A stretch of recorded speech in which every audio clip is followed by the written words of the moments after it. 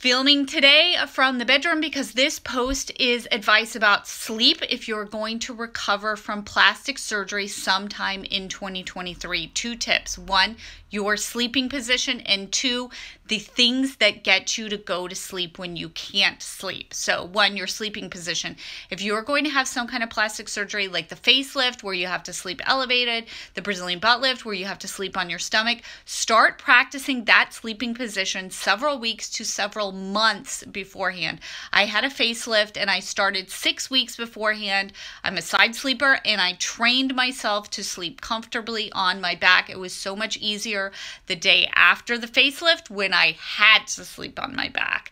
And the other thing is, what kind of pill, tradition, yoga nidra, what helps you to get to sleep when you're feeling like you can't get to sleep? Figure out what that is so you can use it after surgery.